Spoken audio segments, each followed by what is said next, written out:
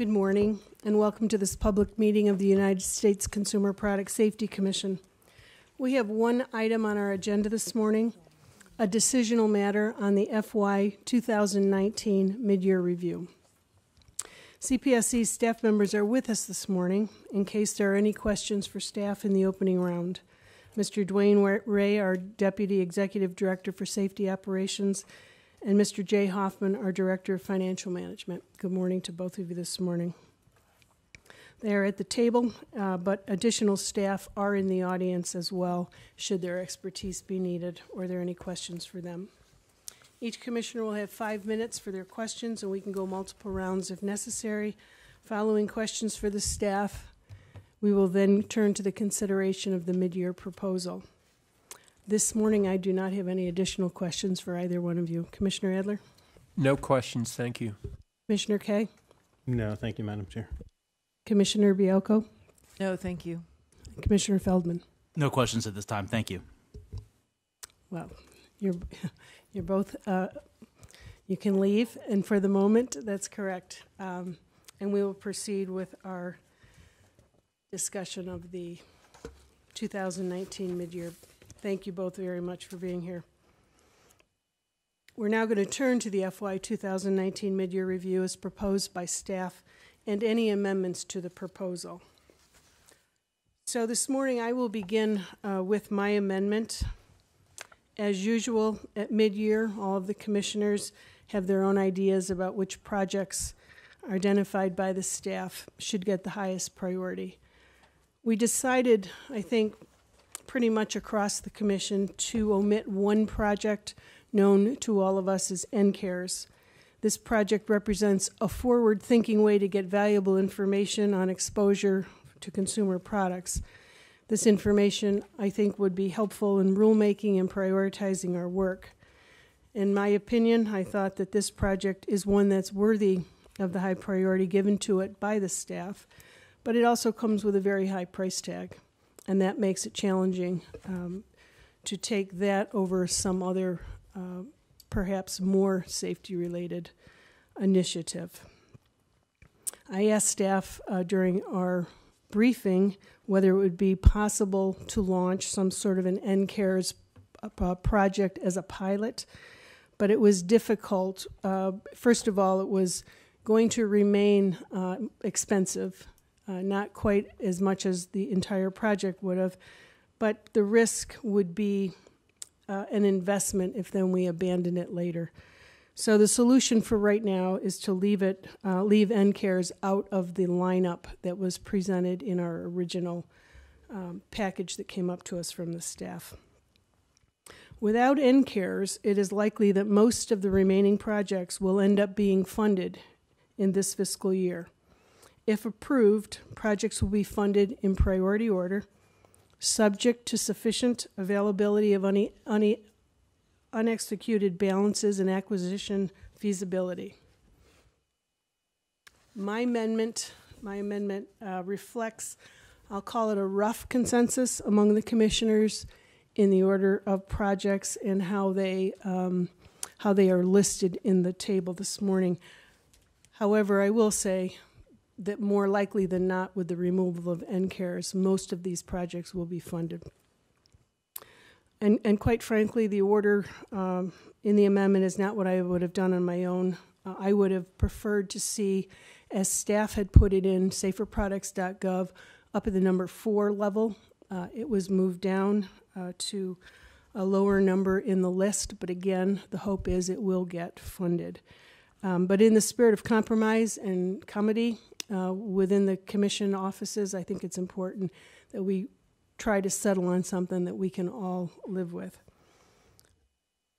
So I will make a motion on my amendment, and I would need a second. I second it.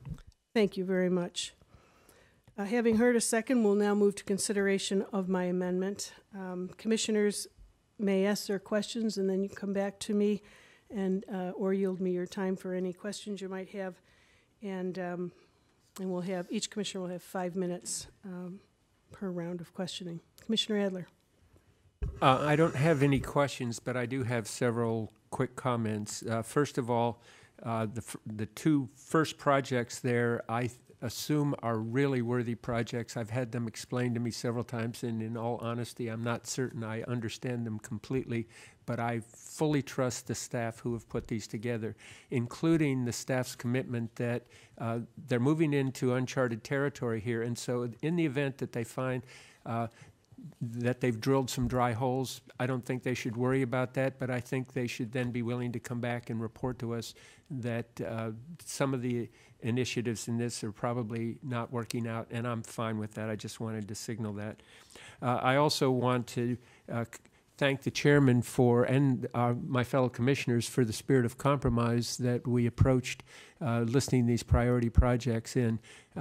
I don't know whether you would call it a Sophie's choice, a choice between a rock and a hard place, choosing between two members of your family, but when you have to select among worthy projects, it gets to be very, very painful, and so many of these are worthy projects, so the listing in priority fashion absolutely does not reflect the priority. I would put them in either, Chairman Burkle, but I do appreciate your spirit of compromise and the spirit of compromise of my colleagues, so I'm prepared to support this. Thank you very much, Commissioner Kay. Thank you, Madam Chair. I don't have any questions either. I'm going to echo Commissioner Adler's comments. I do really appreciate your leadership on this and putting together a list that works for all of us, and recognizing, as you said, it wouldn't be the list you would have come up with. It probably may not end up being the list any of us would have done on our own, but I think in it we can all see something that we're happy with, and that's good enough for me, so I plan to support it. Thank you very much. Thank you very much, Commissioner Kay. Commissioner Biocco.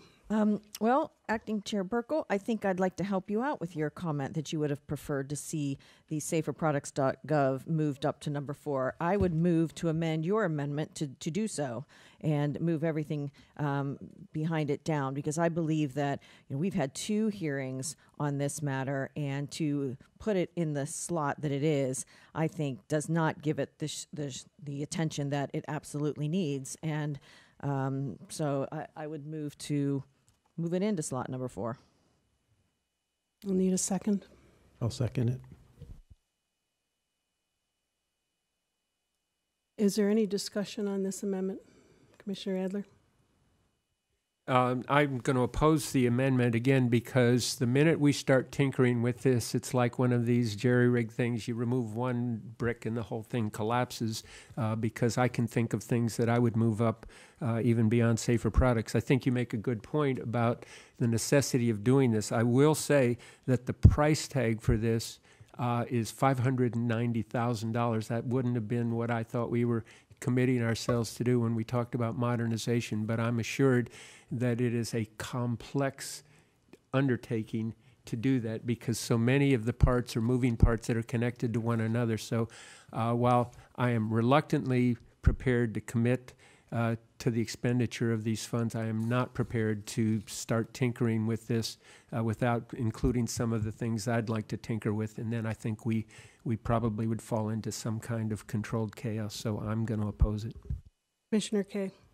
Thank you, Madam Chair, and thank you to Commissioner Biocco for the amendment to the amendment. And let me just, if I can, offer my thoughts on why I'm going to oppose it too. And it has nothing to do with the merits of the Safer Products proposal, and it has to do with where we understand the cutoff financially and what we get funded and what wouldn't, and that's my concern. And so my understanding is, as we have it now, and of course, Madam Chair, please correct me if I'm wrong, that roughly we would expect to get through the 9 projects, maybe 10, and have those funded. But my concern is if we move Safer Products up, it could potentially put at risk some of those lower level projects. And the one that I'm most concerned about is lithium-ion batteries. And I appreciate that, Madam Chair, you moved that up earlier in this. That was one of the accommodations that you made, because we've invested so much appropriately in this area, as we should. It does, these products, for all the value that they offer, do present some pretty serious risks, and it's been good for the public that we've spent the time on this. So I would be concerned about what this would do to the funding of some of the items if this were moved. So feeling comfortable that Safer Products still should get funding under the current list, I'm going to go, and as will the rest of the projects, I'm going to go ahead and oppose this. But please don't take that as a statement of anything that you've offered. It really has to do with trying to preserve the delicate balance of what would get funded. Thank you. Thank you. Commissioner Feldman. I have no questions at this time. Thank you. Commissioner Baiocco, would you like to respond to any of the concerns? I would. Actually, I think that in looking at the large number, and I do think it's a large number on saferproducts.gov, but I also think there's a significantly large number on ATV stability and rollover, which is also a good project, but we've been working on that for quite some time. And it's a large amount of taxpayer funds contributing to a project that deals with only one class of products, whereas saferproducts.gov applies to everyone, and it is something that needs to be done, has in my opinion, a broader reach, a more effective way if it's done right, and that's why we would spend the money on getting it up to speed. It has a broader reach, and it serves and helps more of the American consumer than one particular type of product. And therefore, I think it is absolutely something that needs to be funded, needs to be done. We told our witnesses at the hearing that they had legitimate points, and I don't want to go back on that. So I would I would counter. One other point that I do want to make is I too, Commissioner Kay, am very focused on lithium-ion batteries and was disappointed to see that it ended up in the number 8 slot because I had it much higher. Thank you. And before I call the vote, my comment, first of all, let me express my appreciation. I really do appreciate that you would be willing to move that up, the saferproducts.gov modernization. I am confident as I look at these numbers, if we get down to item number 10, and perhaps we can call Mr. Hoffman back to the table, but it looks to me like if we have funding through item number 10, which gets us to about 3.8 million at the least, so conceivably we could go beyond that. The sheet here talks about $4,055,000. The estimate of these projects. So I have a confidence that this will get funded.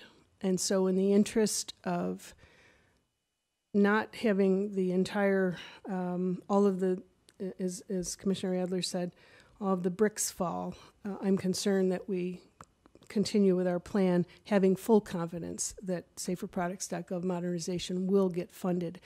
Because I think, to Commissioner Baiocco's point, we had a hearing here, and we brought in the public to comment on the importance of saferproducts.gov.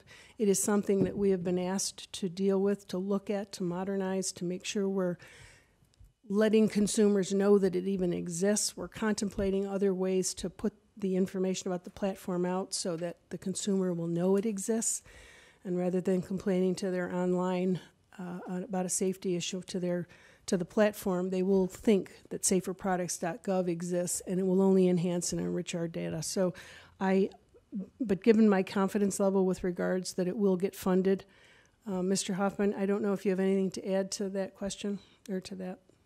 Okay. It looks to me that we have about 3.8 million if we fund through item 10. So that gives me a confidence level that saferproducts.gov will be funded. If I might respond, if that's the case, then I believe we should send a message that we are taking seriously, from a priority perspective, saferproducts.gov, and move it up into the spot that I believe, Anne Marie, you mentioned would you have preferred to see it in number 4. So if they're all going to get funding, let's put it in a priority spot to make sure that we're communicating we are serious about this. Thank you. And if I can respond to that, my concern is that if we move it up, and I have a confidence level that it will be funded at this level, that we won't get support for your amendment, and then we will be in a situation where it stays the same, and we may lose some support for the package as a whole. Okay, well, let's see what kind of support we have. Thank you. So we will take does anyone have any other questions or concerns? We will take a vote on the amendment to the amendment. Commissioner Adler, how do you vote? No. Commissioner Kay? No. Commissioner Baiocco? Yes. Commissioner Feldman? Yes. And I vote no. So the noes are 3, the ayes are 2, and the amendment to the amendment does not pass. We will now proceed back to my amendment. Are there any other comments or questions about the First Amendment to the midyear? So I will call a vote on amendment, what we're calling amendment number 1, but it is the list of the projects that would be funded in midyear. Commissioner Adler, how do you vote? I vote aye. Commissioner Kay? Aye. Commissioner Baiocco? Yes. Commissioner Feldman? Yes. And I vote aye. The ayes are 5, the nays are 0. So amendment number 1 passes. Are there any other amendments here this morning on the midyear? Yes, Madam Chair. I have an amendment which has been distributed to the commissioners. It's a joint amendment from Commissioner Kay and me, and it relates to the addition of a project in midyear on children's clothing storage unit tip over hazards from section 104. You all see the amendment, and if I might just say a few words about this. First of all, excuse me, Commissioner Adler, we need a second to your amendment. I second. Thank you very much. I realize, Commissioner Kay realizes that a majority of the commission voted down this proposal to have the commission develop a 104 rule for children's clothing storage units. What we are proposing today is different from our previous proposal at the budget time. This proposal simply seeks a listing of a 104 rule as DATR, which is Data Analysis Technical Review, in the midyear as an additional option for consideration as staff works on the rule to be developed under Section 7 and 9. Let me be clear. This proposal does not seek any additional funding or staff work in FY 2019 beyond that which is currently underway with respect to the Section 7, Section 9 rule. What we're proposing is to be prepared for the day when staff has completed all the technical work for a safety standard and the commission is then contemplating the next step. Should it come to pass, as Commissioner Kay and I believe it will, that the necessary staff work after the technical work is done from epidemiology, econ, OGC to complete a Section 7 and Section 9 standard will take many, many more months, if not years, to do. We would like for the commission at that point, once the technical work is done, to be able to take an interim step of drafting a 104 rule quickly with minimum fuss without significantly slowing the work on a Section 7 and Section 9 rule. What I want to say is keeping the option of doing a 104 rule will guarantee that our friends in industry will take the Commission's commitment to safety seriously, which I doubt that they're doing now. We hear reports from the ASTM committee, and it's all negative news and it's all oppositional on the part of the industry. If we were to take this action, that will set the stage to alert the industry that the Commission is serious and a broader standard is coming. And I just want to remind people why we feel so strongly about a 104 rule, which admittedly will not cover all of the products in the market, but it will cover a significant number of them. This is something that can be done quickly, efficiently, without exposing the rule to a likely legal challenge, or maybe to say a likely successful legal challenge, unlike a rule developed under Section 7 and 9. And one of the things we've seen with Section 7 and 9 rules, and I guarantee we will see it in this case, the industry is going to wait till the penultimate moment before we mandate a Section 7 and 9 rule, and then they will come in with a highly flawed, last-minute study that we need to do, and they will insist that we stop until we address the issues that they've raised. And then they will submit a voluntary standard that will be a 60% solution that they hope will just barely cross the bar for the Commission under its statute to have to defer or to rely on that. We've seen this time and time again. I think we should say we're not prepared to do that. So our motion, our amendment is let's keep our options open for a 104 rule to be a first and significant step towards safety. It won't cost anything, but it will send a strong signal to the market that we're serious about protecting kids. Thank you, Commissioner Adler. The commissioners and we will have our opportunity to ask questions of you, and then following those questions, you will have time to answer those questions. As Commissioner Adler pointed out, the Commission did vote against adding this project to the 2020 budget, and I've not changed my mind on this project within this context of 104. I think everyone up here in the dais is committed to solving the problem of tip overs. Each one of us have different ideas and thoughts and have pursued this vigorously. I think that the proposed entry into the mandatory standards table is a misnomer. Section 104 is not about children's products. It is about durable nursery products, also called the durable infant and toddler products. I question whether there are any clothing storage units on the market today that are specifically designed to be for infants or toddlers. As we all know and recognize, this is a very broad issue as we contemplate dressers at a lower height and many of the other issues with regards to this issue. This would just address a very narrow group of those dressers. Even if there are, I know of no voluntary standard that specifically addresses such clothing storage units. In my opinion, then, the amendment does not fall within our legal authority under Section 104. The staff is not planning this work in the current fiscal year, therefore staff can't undertake this work unless they are relieved of a different project that is currently required under the operating plan. And I will say to that, unfortunately here at the CPSC, our bench is not all that. It's not very deep. And so when we take staff working on a project, it's probably going to be related to tip over issue. And that means that would be taken away from an issue that's in the ops plan that we've identified as an agency that's a priority and must be worked on to work on this. And having done that, that would require, I believe, under an offset within, and I don't think anyone has been identified. For all these reasons, I will continue to oppose this amendment, but I want to thank my colleague for contemplating a solution to this issue. It's something that each one of us up here at the dais takes very, very seriously. Commissioner Kay. Excuse me. May I ask a point of clarification? With regard to this particular proposed amendment and the ones that are going to be following. I apologize, Commissioner Baiocco. We will get to you after. No. My question is this are these amendments to the mid-year or are these amendments to the op plan?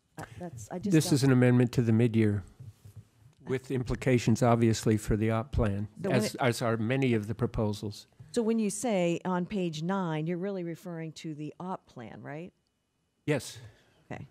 So I guess that's why I'm confused. Wouldn't it be? It's probably form over substance, but if we're moving on an amendment, it would be an amendment to add this language to the op plan. This is a point that we have debated a number of times, and I have very strong feelings about this. So many of the decisions that we make with respect to resources ultimately come back to the op plan.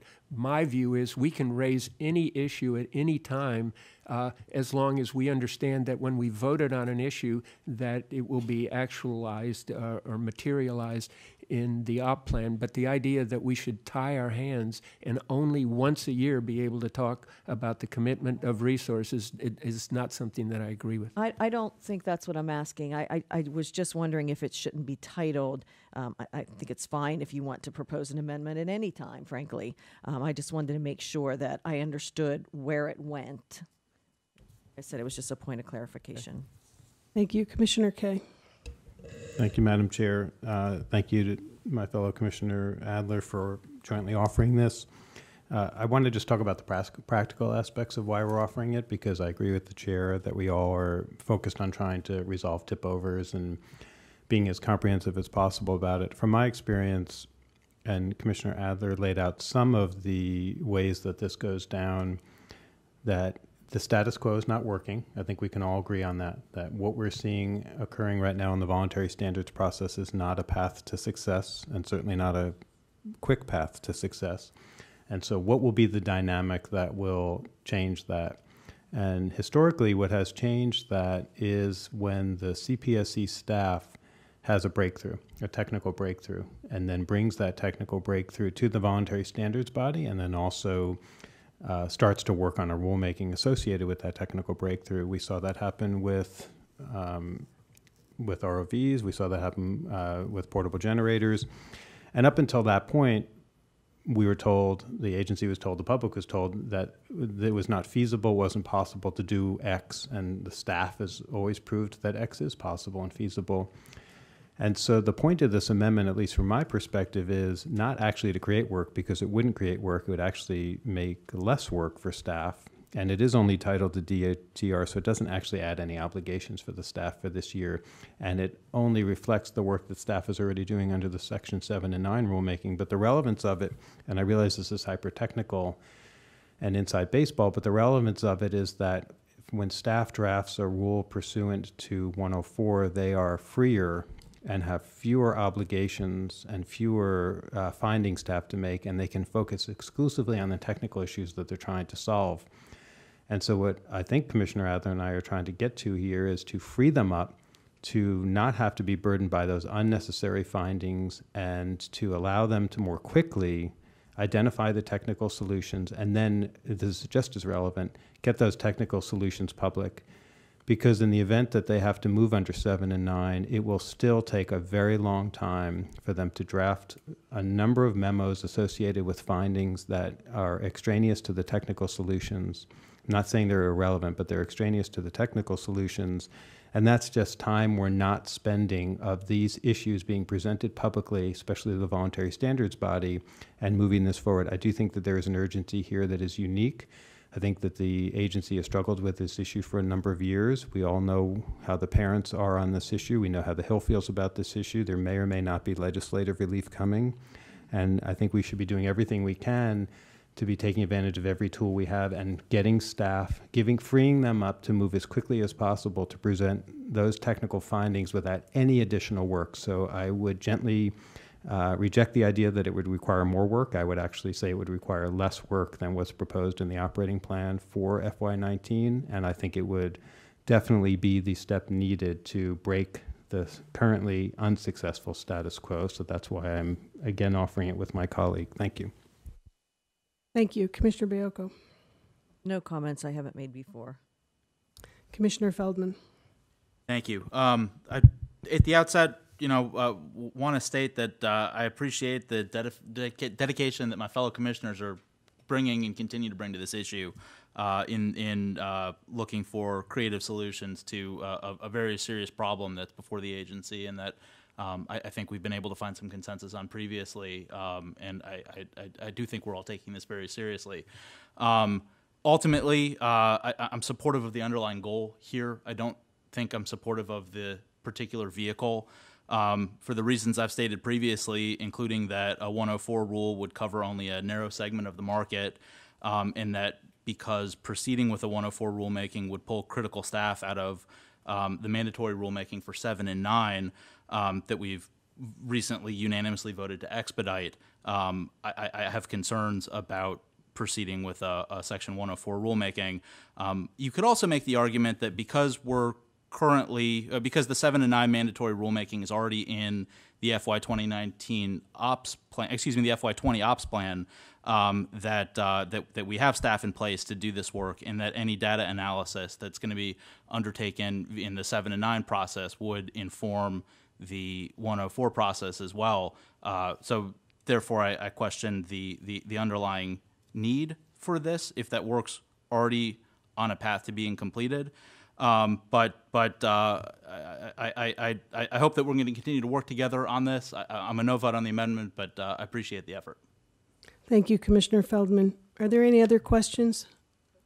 Yes. Commissioner Adler. Thank you. First of all, thank you for the general support for doing important work on addressing tip-overs, and I'm delighted to see that we have a consensus among the commissioners for pushing that as hard as possible. Just a couple of record corrections. To say that we would not have the legal authority to do a 104 rule for children's clothing storage units, to me, is disturbing, because that is tying our hands for future action. In a sense, it's putting a blemish on some work that we've already done. If you look at the parents who've lost children, those children are toddlers, and this is exactly the group that both the 104 rule would address and as the Section 7(9) rule would address, and that the voluntary standard addresses. I would hate to see a precedent where we have such a self-imposed embargo on our ability to employ Section 104 in a fairly expansive way.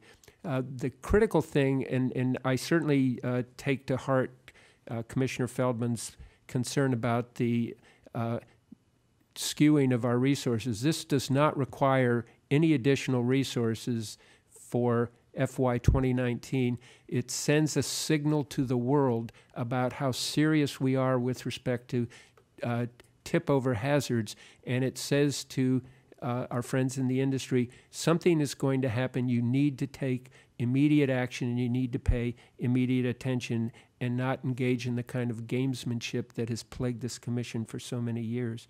So I certainly take my colleagues' concerns to heart, and I'm going to restrain myself when we get to the inflection point where we suddenly realize that we've spent all this time doing technical work, which is adequate for a 104 rule and for 709, and then the staff is coming in and saying, oh, by the way, it will be another 2 years before we can complete all the EPI work, all the econ work, all the legal analysis, and I will do my best not to say, I told you so.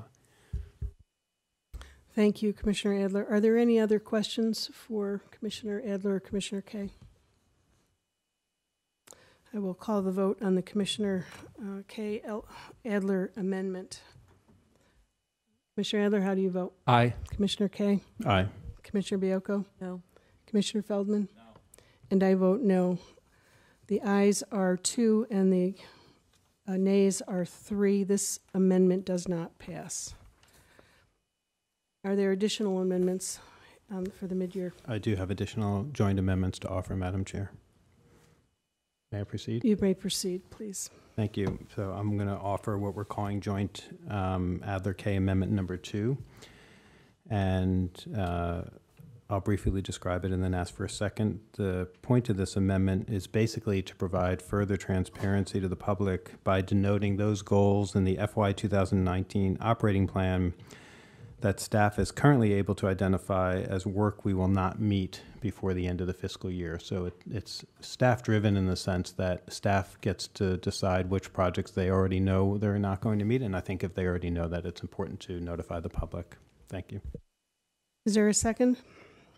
I'll second. We will now proceed with questions from the commissioners. Excuse me. I will begin.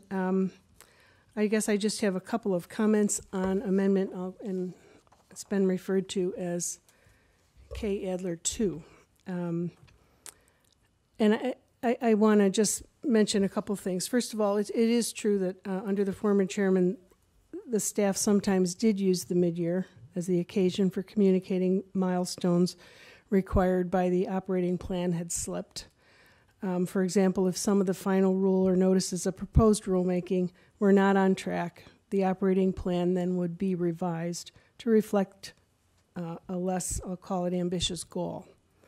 In this mid-year package, there was actually a more intentional way of looking at how we use the operating plan, but I think the executive director who puts together, along with staff, the recommendations to us, wanted to take a slightly, I'll call it a tougher stand.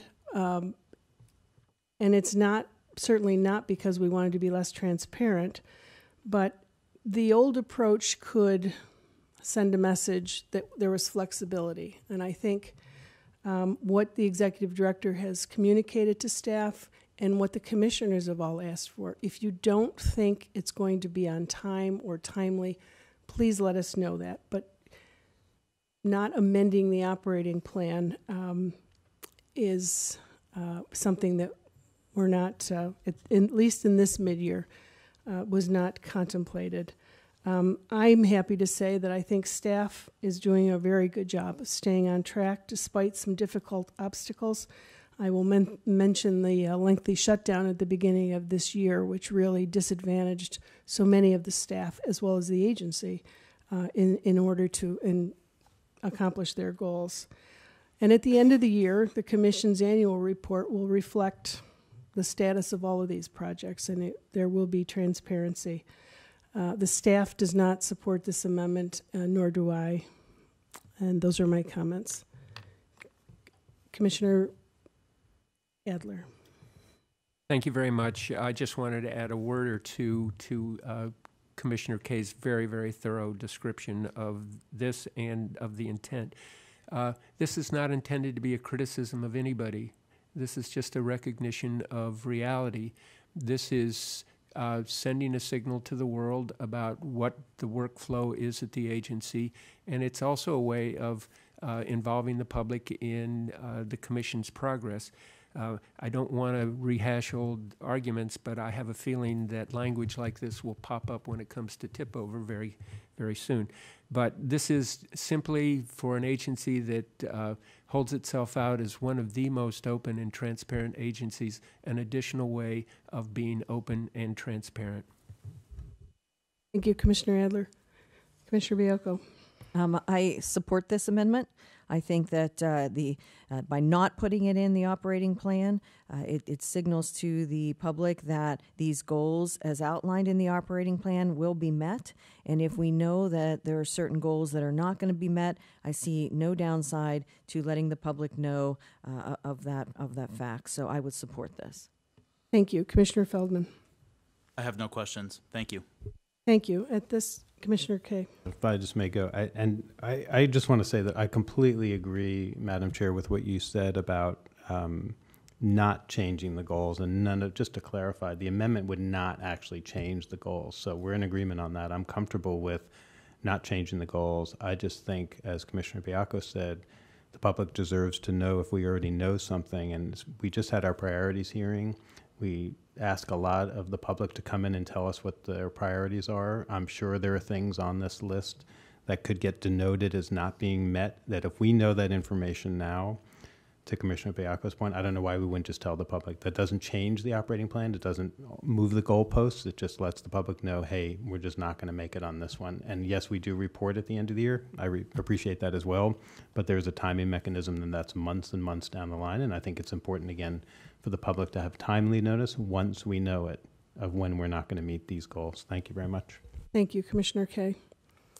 I will call the vote on amendment number 2, Adler K, amendment number 2. Commissioner Adler, how do you vote? Aye. Commissioner Kay? Aye. Commissioner Biocco? Aye. Commissioner Feldman? Aye. And I vote no. The ayes are 4, the nays are 1. The amendment does pass. Are there any other amendments here this morning? There are a few more at least. Thank you, Madam Chair, if I may go. Next, I'd like to offer what we're calling joint amendment, or joint K, Adler Amendment 3, and this is associated with hazards with inclined sleep products. And briefly, the changes that we're proposing would direct staff to implement a 3-pronged approach to protect consumers from hazards associated with these products. It would provide direction to staff to develop voluntary standards for infant inclined sleep products that eliminate the hazard patterns associated with these products. And importantly, that would be through performance standards. It would also direct staff to survey the marketplace for infant inclined sleepers, including products entering the stream of commerce at import, and to pursue appropriate actions if the product poses a hazard. I'll have more to say when it's my turn, but that's the point of the amendment. Thank you. Thank you. Is there a second? I'll second. We will now begin our round. Commissioner Kay, you want to explain the amendment further? Sure. Thanks, Madam Chair. I mean, obviously, we've recently taken action on these products that I certainly thought was warranted and overdue. I've said this before. I thought that, in retrospect, the agency made a mistake in carving out from the bassinet standard this class of products. If we were to do it all over again, I would not recommend that we take that approach. I think ideally that this class of products would not, bless you, would not have a 104 associated with it, but my understanding is that attempts to try to close out that 104 process, or at least the voluntary standard, were not successful. So plan B is to say if ASTM is going to continue with having this as a separate standard, then we at least make sure that the staff goes into those meetings with extra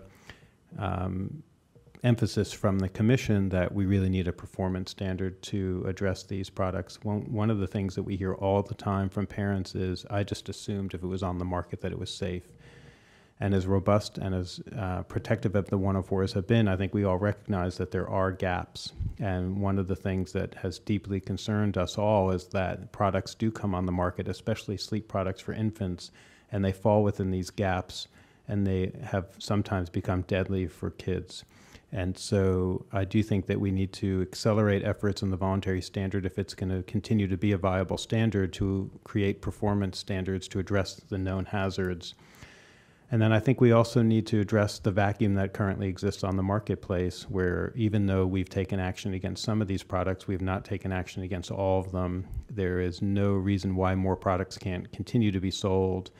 And I would like to see us be more aggressive about dealing with those products and sending the message that we have certain sleep environments that we feel are have peer-reviewed scientific basis to recommend. We do recommend those sleep environments, and we should keep encouraging parents to be using those sleep environments while using our enforcement authority to deal with those that don't provide that same basis of safety. Thank you, Madam Chair. Thank you, Commissioner Kay. Commissioner Adler, do you have anything to add to Commissioner Kay's comments? I do, and I thank Commissioner Kay for taking the lead on this. I think this is a worthy project to undertake, but I do want to voice a word of caution. Commissioner Kay said if it's going to continue to be on the market, I wouldn't want anybody to read this motion as blessing the continuation of a standard for inclined sleep products. And I think the devil's in the details, and I think we've gotten the details right, because it calls for peer-reviewed, evidence-based, infant-safe sleep practices.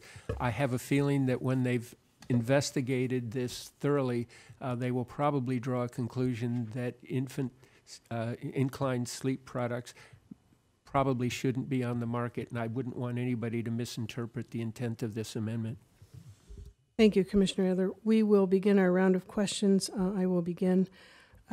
First of all, I think, just as with the tip-over issue, this is an issue that has been before the Commission. It's something we are all gravely concerned about, and we have begun to deal with it in the two recent recalls that have taken place. As I see this amendment, I see three components to it: the voluntary standard direction, compliance direction, and import surveillance direction. I think on the voluntary standards direction, the operating plan already contemplates work on this issue. And our recent recalls of infant inclined sleepers reflect, I believe, a new thinking on the part of staff. I have discussed this issue with the executive director and have talked about a number of approaches going forward, including which category of products should continue to exist or whether it should have markedly different performance requirements. And as Commissioner Kay pointed out, I have talked with many of the consumer groups and many of the constituents out there, as well as parents.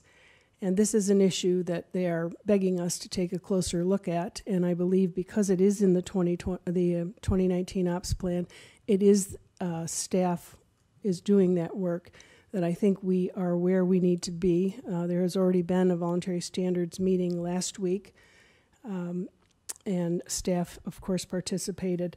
I think as to the compliance and the import surveillance aspects of the amendment, I can assure the commissioner and my colleagues up here at the dais that these steps are already being taken. We are looking very closely for non-compliant products out in the marketplace today as we speak, as well as those products coming into the country. These activities are already occurring. And so I think that given what is going on within the agency, I really don't think the amendment serves any further purpose at this point. Commissioner Biocco. Nothing. Commissioner Feldman. I have no questions at this time. Thank you. Thank you. Commissioner Adler or Kay, would you like to respond? None, thank you. Thank you. So we will call the vote. Commissioner Adler, how do you vote? Aye. Commissioner Kay? Aye. Commissioner Baiocco? I'm abstaining. Commissioner Feldman? No. And I vote no. There are 2 ayes, 2 nays, and 1 abstention. The amendment does not pass as voted upon. We will now turn to the next amendment on our agenda, which is K. Adler, number 4. Thank you, Madam Chair. 2 more to go, on at least for the joint amendments. So as you mentioned, I'm offering joint K. Adler amendment number 4, which is including ROV death and injury data in the annual ATV report. And the purpose of that is to capture staff work, or to at least encourage a little bit of extra staff work potentially that is de minimis, to include in the ATV report for this fiscal year some information about ROVs, the deaths and injuries associated with them. My understanding is that in order to produce the ATV report, staff already has to sift through this data. So instead of just sort of, not that they discard the data, but instead of putting it aside for the purposes of deeming them not ATVs, just take that same data and publish it. And with the hope that in future year we will see more robust publishing of ATV and ROV data, or at least ROV data. We've certainly seen an increase in ROV usage, and it does seem important that we update our annual reporting to reflect this change in the marketplace. Thank you.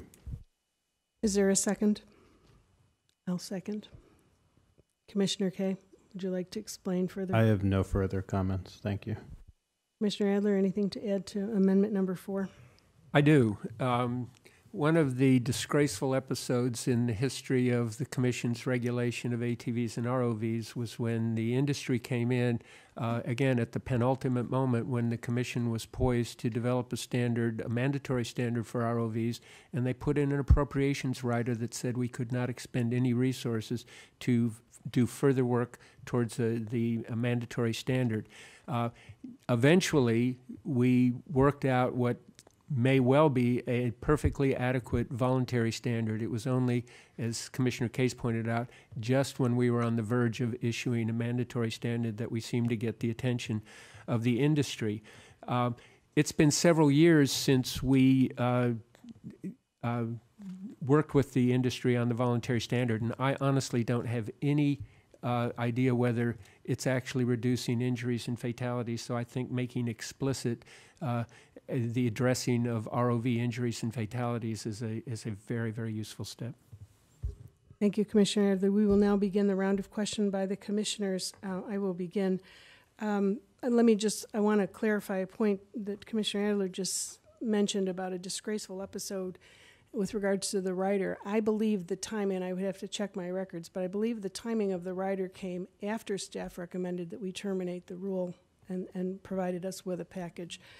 That is not correct, but we can check the record. We can check the record on that issue, but staff did recommend terminating the rulemaking on that issue. But on this specific amendment, staff has advised me they're already planning to include some information on ROVs in this year's annual report.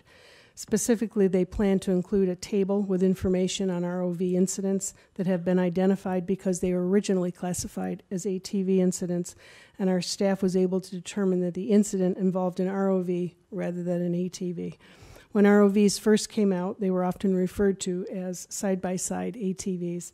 Some people refer to them that way still. Hence, it's easy to see how things can be misclassified. In short, for the annual report now being prepared and being worked on, the staff is not planning to provide extensive incident information on ROVs, but only for the subset of misclassified cases. Since the staff is already doing what it can do for this year, there is no need for the amendment, and therefore I will oppose it. But I do want to say, and I appreciate my colleagues raising this issue and putting forth this amendment. This is something we have talked about, and I believe there is, at least from my perspective, an agreement that this data should be separated out, and I have said that on prior occasions. I do think right now with the limited, that it is being done with the subset of the misclassified ROVs and ATVs. However, going forward, I think this is something the consumer groups have asked for, you have asked for, and I believe it would benefit the agency and give us clarity on the data to separate out the ROV and the ATV injuries incidents. Thank you. Commissioner Baiocco? Nothing, thank you. Commissioner Feldman?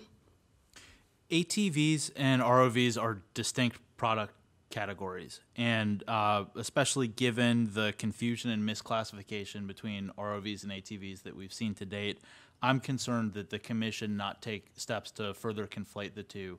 Therefore, I'm a no on this. That said, to the extent that that the Commission has a purview into market surveillance with respect to both of these product categories, I'm all for the agency collecting, receiving, and being fully transparent with all the data that it collects. It would just be my hope that we do so in a way that doesn't conflate two distinct product categories. So I'd be happy to work with you further. I appreciate the amendment, and I'm glad that I had an opportunity to review it. I support the underlying goal of data-driven decision-making and transparency. Unfortunately, I'm a no, but I hope we can continue to work together.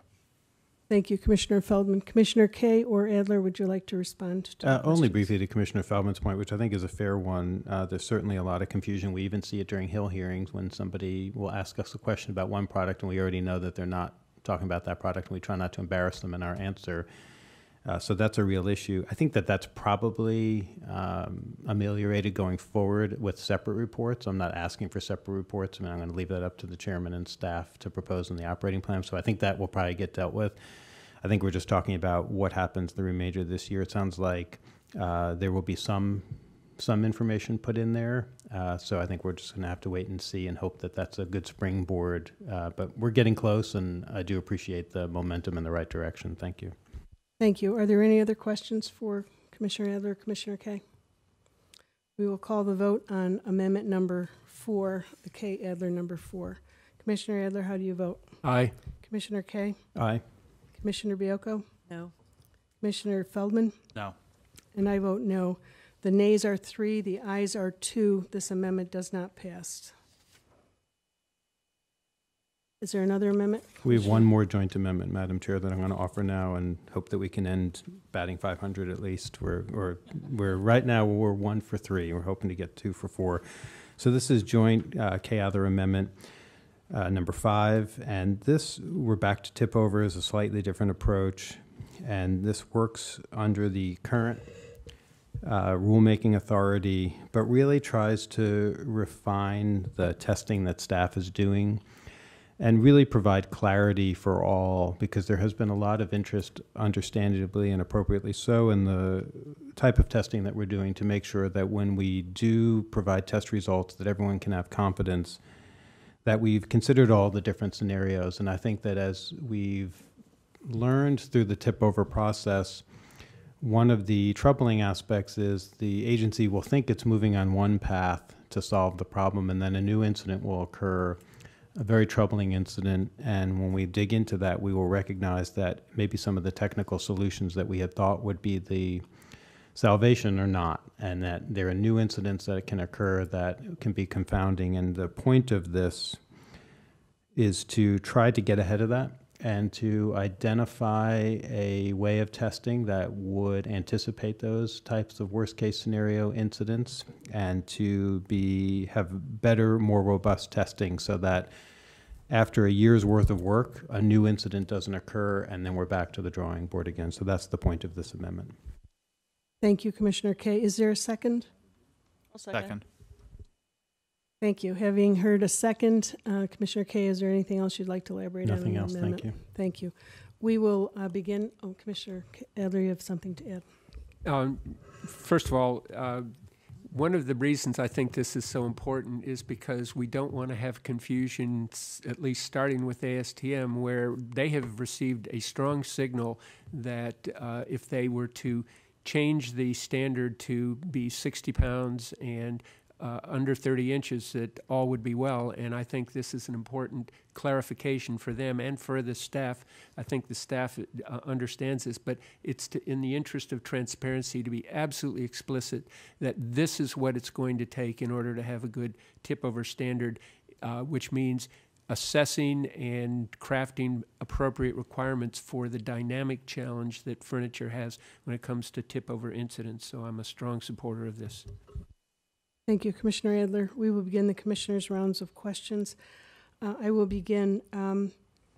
I do want to clarify something that Commissioner Adler just said, and I think it's, and I'm not quite sure what you're referring to, but I'll just take responsibility for my letter to the ASTM committee and to industry, and that is that what was proposed to adopt the 60 pounds and to consider the 27 inches and above height for clothing storage units was merely an interim step because of the very issue that Commissioner Kay has raised, and that issue is that there are these different incidents and deaths that have occurred that really have, I think, changed on some level how staff is thinking about this issue, and it certainly opens up a very large door as to there are other things we need to be considering at this point.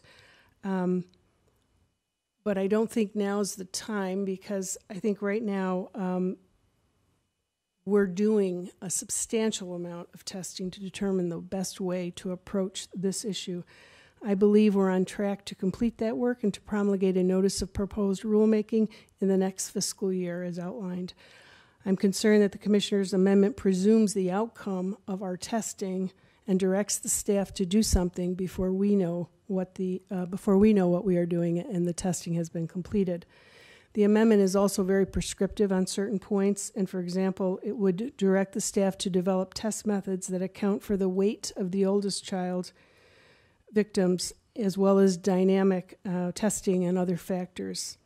These may or may not reasonably coincide in the real world. The staff should be allowed to continue its methodical test program, of which this agency has really committed resources, and again, this commission, everyone up here at the dais and the staff consider this a priority for the agency to find a solution for this problem.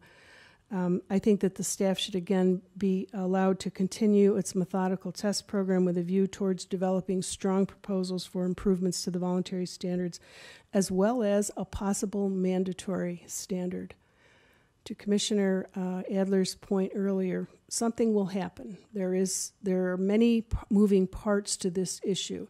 The Sturdy Act was introduced. They've reached out to this agency for technical support, and we have been working with them. There are many things happening on this issue, knowing that it is a priority for so many, and something will happen. And so I think at this point, I cannot support this amendment. I think the things that are being done, the testing that's being done, we need to let that run and be completed. Commissioner Baiocco. No questions, thank you. Commissioner Feldman. My question is for the amendment sponsors. Would this project support or inform the agency's ongoing work with a 7 and 9 mandatory safety standard for tip over? Okay, if I answer that. I mean, yeah, this would be the entirety of the work from a technical basis, which, to the chairman's point, there are aspects of this already in the staff's testing protocol, but I think the purpose of offering this is to just make sure that we're covering all of the actual real-world scenarios that have come to our attention and anticipating others, as opposed to waiting for those to present themselves. Does that help? It does. And if there's a concern that the testing protocols that are adopted are overbroad or incorrect or somehow deficient in the 7 and 9 process, there would be a procedural mechanism for the commission to revisit that and make adjustments as needed to make sure that whatever testing mechanism the commission may ultimately adopt to be included in a 7 and 9 mandatory rule is consistent with our requirement under APA not to proceed with something that's arbitrary and capricious, and to make sure that it's narrowly but adequately addresses the immediate hazard in front of us. Is that correct? The short answer is yes. Can I expand on that? Of course. I mean, you're correct, absolutely. I mean, this would only be the guidelines for robust technical work by the staff, but ultimately whatever they would propose with or without this amendment would have to go through the same legally permissible process as required by both Sections 7 and 9 of the Consumer Product Safety Act and, of course, the Administrative Procedures Act. Okay. Well, I want to commend you for your work and leadership on taking steps here to advance the issue. I feel like I'm repeating myself a little bit, but it's hard to overstate how pleased I am that there's some consensus on the commission to address this in a thoughtful and forward-leaning way. It's an issue that's been around for some time, and I think this is a good amendment that advances the ball in a helpful way and hopefully puts us in the posture that I think we all hope that we're in to move expeditiously to a mandatory standard here. So I think this is something I can support. Thank you. Thank you, Commissioner Feldman. Commissioner Adler, Kay, would you have additional comments? I appreciate the support from Commissioner Feldman and from anybody else. I just want to try to alleviate the chairman's concerns that we would be adding non-real world or sort of theoretical requirements to the testing. I feel like the purpose and the way we drafted it is actually quite the opposite, was to take all of the issues we've now become aware of through real incidents and data that has actually been presented to the agency. And so if we didn't capture that, I apologize, but I feel like that was the intent of what we did try to do. Thank you, Commissioner Kay. Commissioner Adler? Just a quick reminder, none of this work would in any way be inconsistent with the development of a 104 rule. Forgive me for saying that. And I also think the importance of this, and I really appreciate Commissioner Feldman's comments, is to send a signal not just to our staff, but it's to send a signal to the outside world about what the nature of an appropriate safety standard should be. And there are times when I think we get overly prescriptive and we engage in micromanagement, and that does concern me.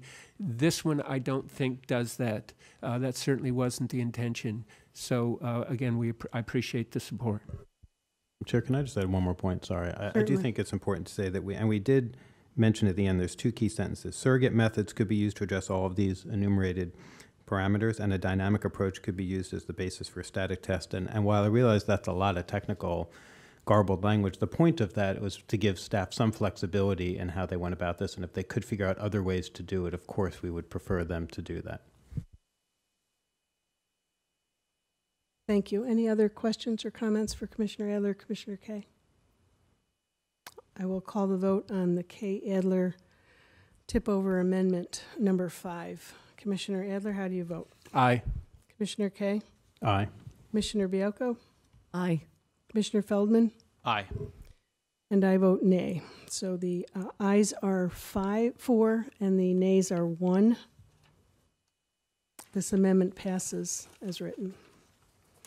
Are there any other amendments or motions for the mid-year? Does that complete, I'm sorry, does that complete your? It does. Thank you for enduring that. But are you going to offer yours to withdraw? To figure out the appropriate timing, would this be an appropriate time to I bring think up it's the fine, ombudsman? Yes. Okay.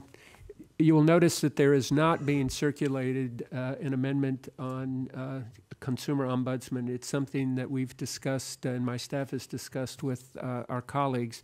And I did want to say a few words about the notion of a consumer ombudsman and explain why I've decided to withdraw it at this point. So if you will indulge me, I just have a few minutes of comments. I want to point out for many years that the Commission has had a small business ombudsman. I think that's one of the most successful things this agency's done. It's led to greater compliance with our regulations. It's led to more understanding of the agency and a lot of goodwill among our stakeholders. The time has really come for CPST to join at least a dozen other federal agencies who've established ombudsman offices with the primary function to work with one of their most important stakeholders, our most important stakeholders, the consuming public. There are lots of groups that historically have been underserved by the Commission, and not just by this Commission, but by others. Parents groups, civic groups, affinity groups, public service groups, and let's not forget to mention individual consumers who live in small communities across the country and desperately need some focal point for their safety concerns. They deserve a friend and a friendly face in Washington every bit as much as members of the small business community do. I just want to make one particular point about why this is so important. not that this is the only solution, but I think it's a critical solution to the concern that we heard from the Parents Against Tip-Overs. These are families that have lost children in tip-over accidents. Time and again, they told us about how indignity was piled on tragedy after a fatality had occurred, when people with the best of intentions were grilling them about the tragic accident, but it didn't come across that way. It came across as attack. And what they would need would be people who have a friendly ear and a willingness to explain why an investigation is so important. That's something a consumer ombudsman could do. A consumer ombudsman could also serve an important outreach function for victims and victims' families. Right now, if you're a parent who's lost a child to some particular incident, there's not really a good clearinghouse. You may go on Facebook, you may find things through social media, but there ought to be a central place, and that could be the consumer ombudsman for helping organize and helping people who've suffered tragedies to work with one another. What I would like to say is that I'm not offering this because I've had discussions with the chair about what the appropriate point in time to offer a proposal like this is, and we have a disagreement. I feel that any commissioner can offer anything at any point as long as we understand, and I do agree with the chairman on this, that when the rubber hits the road where the resources are allocated, that occurs when it comes to the op plan. So I'm withdrawing this at the moment with the hope and the strong desire that when we get to the op plan that I will have the support not just of the chairman but of all of my colleagues. So it's an amendment that I'm not offering, but I at least wanted to signal what my concern was, and I do thank you for indulging me in making that point. Thank you, Commissioner Adler. Are there any other amendments to the 2019 mid-year plan? I do have a motion, not necessarily an amendment. That's exactly what I was going to call next. Are there any motions? Would you like to explain your motion? Sure. I will read it into the record. I am moving the commission to appoint a detailee from the DOJ, the FBI, or other governmental agency with the appropriate experience and knowledge to assist, inform, and advise the commission on matters pertaining to the clearinghouse breach as described below. 1, the detailee shall be selected and appointed by the full commission and shall start immediately upon appointment. 2, the detailee shall review and investigate the circumstances that gave rise to the breach and evaluate the steps taken to date by the agency and will take in the future to address the situation. 3, the detailee shall brief the commission on a regular basis as required by the commission. Any briefing or portion thereof shall be public if deemed necessary by the commission and consistent with the applicable law. The detailee shall notify the commission of any legal interpretations by the Office of the General Counsel and that the detailee deems relevant to his or her responsibilities, functions, or recommendations.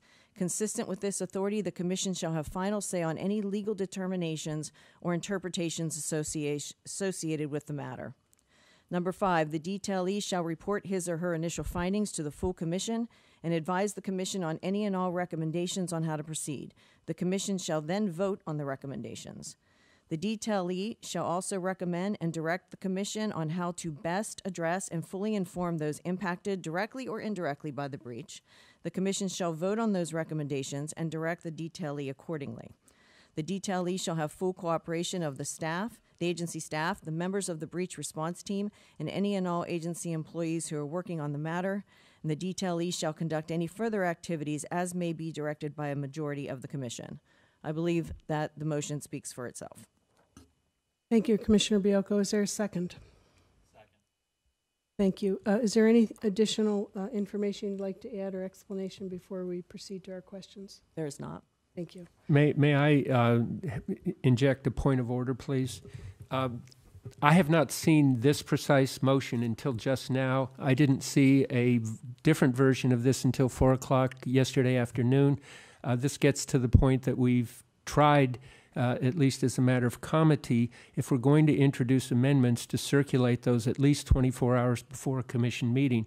I feel like I am caught somewhat flat-footed because I don't really understand all the nuances of this. So at least in the interest of my ability to assess this, I would ask that we take a break of, say, 1 hour for me to go back and assess what the full dimensions of this proposal are. Are there any objections to taking a break for 1 hour to assess this motion from Commissioner Baiocco? I question why it's needed. It's pretty straightforward. We need somebody to come in here with the requisite skills and advise the entire commission. These are points that I have raised several times, and they have fallen on deaf ears. I'm presenting the motion. This is nothing new, nothing that any of my colleagues have not heard before. It certainly is new to me, and again, so much of what we address has to do with the devil being in the details. I don't know the details. I feel the need to assess, and this to me is a fairly big surprise, so I renew my request that we take a 1 hour break to assess this. Commissioner Adler, do you think that if we spent some time asking questions, that would help explain some of this motion? It might, but part of it is I don't know exactly which questions to ask. I know which questions I was prepared to ask of the earlier version, but I don't know what questions I would ask of this. And so I would like the ability to sit down calmly to read this through and to see whether I have any questions or whether I would want to offer any amendments to this. I suggest that we ask questions for a period of time, and then if you still feel the need to adjourn for 1 hour, we can do that. I have no objection to that as well. This is, again, this is new to all of us here. Commissioner Kaye? If I just make the clarification on that proposal, if it turns out that Commissioner Adler has additional questions after that, would he be permitted to ask those questions when we resume? So if we go with, okay, great, thank you. Of course. So I will begin with the questions. I apologize, we do have a second, okay. So I guess in looking at this, my first question would be, what level of expertise would you envision for this person in this detailee? Well, as I've raised with you before, and as I've been speaking with the DOJ and the FBI, our sister agencies do have agents and employees and lawyers who do this on a daily basis, whether it's for the government or for industry. This is, looking into a breach and evaluating it, helping an agency who's been through it shore things up. This is what they do on a daily basis. So this is the type of detail that I would suggest. As I see it, the 6B is unique to this agency, and so they may have experts, but do they have experts that would understand 6B and the issue of disclosure? And before I allow you to answer, I really do want to say that this issue has been a priority for this agency ever since it occurred. And it is something that the staff and all the commissioners, including myself as the acting chair, have taken very seriously. And we have devoted tremendous resources.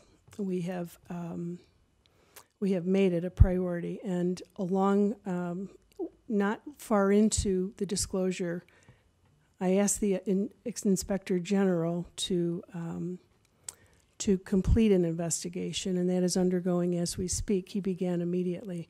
But I want to go back to the question about, is there someone at DOJ or FBI who is familiar with 6B and understands, as unique as that statute is to this agency, do they have that expertise to deal with it? Yes, they do. They have that expertise. They have financial expertise. They have PII expertise or any other expertise that is necessary, that goes out the door in a disclosure of the nature we sustained. And to address your point on the IG has been issuing reports from as far as I can tell, since 2015, and have made recommendations that this agency hasn't accepted. So I'm looking forward to the IG doing his part and reading that report. But I am not satisfied with where we are and how to this point what we've done.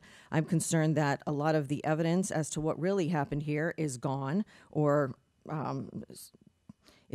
and I believe we need to be doing this in real time. I appreciate that you're happy with the way that things have been going. I have reasonable minds can disagree here, and I don't have a comfort level that it's been handled properly or completely. Thank you. I don't think I used the word happy. I don't think anyone is happy at this agency about this issue, but we're doing what we must do, and that's deal with the issue. I want to get back to the Inspector General, though, because I'm concerned is the feeling that his independent investigation is not sufficient and that he isn't qualified to conduct the investigation? Well, first of all, this is not his bailiwick. Secondly, I think that our IG is a terrific, honest guy, but Anne Marie, you can fire him at any time according to our statute, so I don't see that as independent. And thirdly, we have people within the government who do this on a daily basis. I am positive that our IG will give us some recommendations, but he is not in the position to do all of these steps that need to be done in an investigation like this. So do you envision the IG completing his investigation, and then this detailee would come in, or do you anticipate that they would be conducting an investigation at the same time? They're two different things, but the detailee, as I pointed out in the motion, shall start immediately upon appointment. So whether or not the IG has completed his investigation, correct, they would be running parallel to each other. And there is no dollar amount here associated with this detailee. Do you have a dollar amount? Are you aware? I do not, and it's a detail. Details do cost the agency money. It would require money. Not necessarily in this instance. Well, I think that we need HR here to talk to us, or OGC, General Counsel, to talk to us about whether a detailee, it's very difficult to have this discussion, and I will, something that is, on its face, there's just so many questions. What is the cost of getting a detailee? Do you anticipate an IAA? What is the relationship that we will have with whatever agency? So I will answer it this way. This is something that came up yesterday. I've done my best to get as much information. If what I'm hearing is that you are coming up with excuses rather than progress on this particular motion, then that is indicative to me as to where you stand. But I would posit that all of these, different this, that, or the other can and will be worked out throughout the process and in front of the full commission, and we will address those points as we go. This needs to be done, and delaying it any more is only going to hurt the agency further. Very difficult to make a decision because I am not weighing in on the merits of this. I'm trying to understand what the real-life implications are to this agency. And I don't see a dollar amount. I don't see what mechanism would connect us with that agency. What if the agency doesn't agree to whoever we agree? What if they don't agree to testify to the commission on a weekly basis? What if that we're going to have a contract with another government agency and we have to agree on the terms, and they may not agree with these. And so if we vote for this motion, that creates a problem as well. My time has expired, and I will move to Commissioner Adler. Thank you very much, and I do have a lot of questions. So first of all, just a clarification. I see in number 1, this person shall be selected and appointed by the full commission. Then I go down to number 4, and I see discussion about the commission. And then I go down to number 8, and I see a majority of the commission. Are those intended to be separate terms and concepts? They're intended to be the same thing, Bob. One of my concerns is that the full commission, or a majority of the commission, has not had an opportunity to weigh in on several things with regard to how this investigation and response plan is proceeding. In fact, I saw an FAQ on our website that I knew nothing about. I never looked at, never approved it, never signed off on that. And when I use the term commission, I intend it to mean all 5 of us and not limited to just one office. And well, this is my question. When you use the term full commission at one point and you use the term majority of the commission, does that mean it needs to be a unanimous vote of the commission when you talk about full commission? No, it does not. It would apply. So there's no real distinction between where you use the word full and where you use the word majority? This is just a point of clarification. No. So my point, Bob, is that I would like... I'm just asking what the meaning is. Well, my point is it needs to be selected by... And your point's well taken. I believe my main point here is that all 5 of us are involved and that we vote as a commission and the majority of the vote as to how we proceed. So I can make those adjustments. You suggested that the Inspector General could be fired by the chairman. I honestly don't know the answer to that, but I guess my question would be, could the detailee be fired by the commission? And if so, would it be for cause, or would it be any decision that or any point that the commission felt that the person ought to be terminated? No, because the detailee, he or she works for another agency, so we have no authority to fire them. I'm not talking about firing from their agency. I'm talking about being fired as a detailee at this agency. Why would we want to do that? The whole purpose of this is to get transparency and all of the facts, not just some of the facts as presented to us. So if you're starting off from a perspective of, let's see if we can fire the guy, that suggests to me that you're coming at this at the wrong point. Maybe you're just not interested. I would just like an answer. Can this person be removed by the commission for any reason whatsoever, or would there have to be cause? And not everybody, as we know, works out when they are assigned to do a job. I think that when and if that situation arises, a motion can be made and we can consider that. But considering it doesn't tell me whether we would have the authority to do that. What I'd like before we do this is to know whether this person could be terminated by the commission at will or whether it would be for cause. I think that would be a clarification that ought to be included in this proposal. The other point that I would request, and I would like information, this my understanding is that the detailee would be paid by the commission.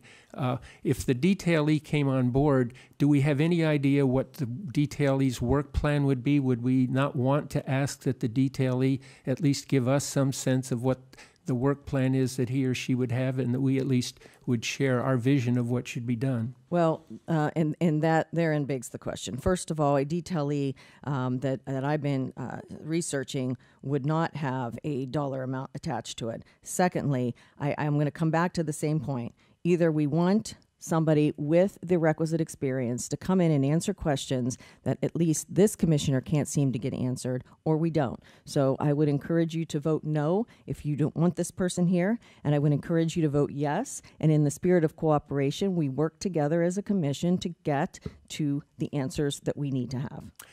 Before I would want to vote on this, I would ask either the executive director or the deputy executive director to tell me whether this is an expense that the commission would have to, or the general counsel, excuse me, tell me whether this is an expense that the commission would have to incur. I object to that. These two individuals, this is not their motion. It is not for them to decide. They have not done the research, and I am presenting it as is.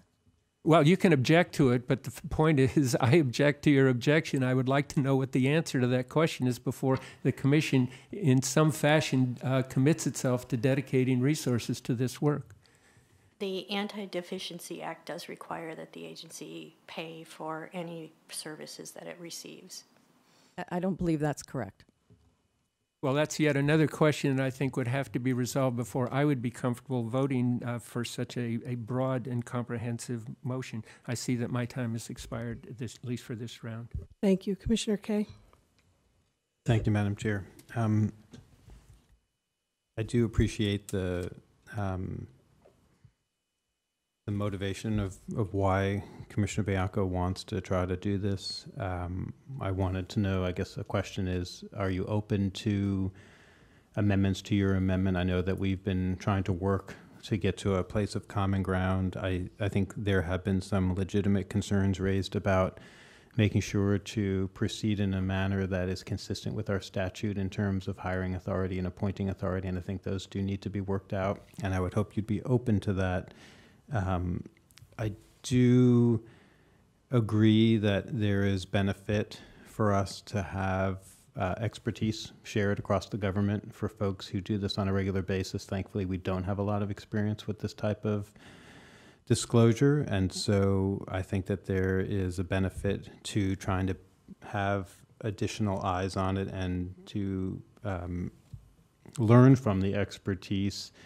I don't have the same, while I understand the chairman's concerns that 6B is unique, I'm actually much more concerned about the PII part, and I feel like that's bread and butter for other agencies, and it would be useful to hear from them on it and to make sure that, especially since this might not be our only PII issue, it would be good to have a better understanding of how to handle these things properly. I'll reserve until later some of the other reasons why I'm supportive of this concept, but my main question is, would you be willing, it sounds like we are going to take a break, can we work during that time to try to address some of the concerns to make sure that we're not running afoul of our statutes? Yes, of course. Great. Thank you very much. Commissioner Feldman? I have no questions at this time. I agree with Commissioner Bianco that the motion here does tend to speak for itself. With respect to the point that you raised, Commissioner Kay, about sensitivity to making sure that we're, particularly with respect to the appointment language proceeding under the statute, this would be section 4F1 outlines that appointments and supervision of personnel falls to the chair or the acting chair, but that extends only to personnel employed under the commission. I think there's a legitimate question of, to the extent that we're contemplating bringing on a detailee that would be employed under a sister agency, whether or not that language of the statute would be applicable here. I don't even think that's an open question. I think the language in the statute speaks for itself. But if we are going to recess, it would be my preference that we proceed with a vote here. But if this is a conversation that you'd like to continue, I'm happy to continue it. Mr. Kay? Sure. I guess I can respond. Yeah, I mean, I think that if we're going to proceed out of an abundance of caution, and that sounds reasonable, your legal interpretation, but out of an abundance of caution, there's probably a way to fiddle with the drafting to not change the scope and the purpose and the intent behind it, but just to be a little bit more buttoned up in terms of not potentially tripping over that issue. So that would just be my suggestion, and we'll circulate some proposed edits, and if they work, they work. If they don't, they don't. I don't think that I totally get the frustration and the time pressure. I do think that if it's the difference between getting it right or not, whether it's an hour or a day or whatever, I do think it might be worth taking that time. But if we can get it right, or it can be gotten right in an hour, then that works out too. Thank you, Commissioner Kay. I have additional questions that I'd like to just talk a little bit about this morning. So we don't know how much it's going to cost. Is there going to be any desire to find that out? Do we know what this entails? Have we contemplated, I mentioned this earlier, asked this earlier, an IAA, an MOU? What is the mechanism with the agency? So, Anne-Marie, let me pose it this way. The agency's had detailees in the past, and if what I'm hearing from you is that these, small issues that we all know we can work out is what's going to stop you from voting, then don't vote for it. I think that speaks very loudly. If you want to help get this person in here, I think you're very well positioned to help us do that. I'm not sure if this motion, and I am not speaking on the merits of this motion. Let me be really, really clear. but it's hard to even form an opinion when there's such broad language and this sort of notional idea of what you're aspiring to. And Well, let me address it this way. I've come to I'm you not done with with my very question. I detailed apologize. information on this that you've rejected. So I've put it in writing from a broad perspective to allow you to fill in areas that you were concerned with, which I still haven't heard, other than money. Either we want this person here or we don't. We can get them here and get them moving. I've been asking for this person since I first learned of this situation. I would ask that we vote. If you want to take some time to give some edits, I'm open to edits. I'm certainly not closed to edits, but I don't want to have edits change the dynamic of what it is that I think this agency needs, and I feel very strongly that this agency needs. And I find the pushback very telling. Well, please don't misinterpret my interest in how we would possibly, as an agency, execute what it is you've put here on paper. Maybe it's because you're a newer commissioner, but when everything we do, it's either staff hours or contract dollars, just because of the size of this agency and just because of the limited budget that we have. So if you can come back with a dollar amount and we can determine exactly from HR whether or not this is a detailee, do we pay for the detailee, what is the cost of the detailee? Are you aware that our general counsel has spoken to Justice, has spoken to FBI? I am aware that our general counsel is not independent, is controlling the information that we get.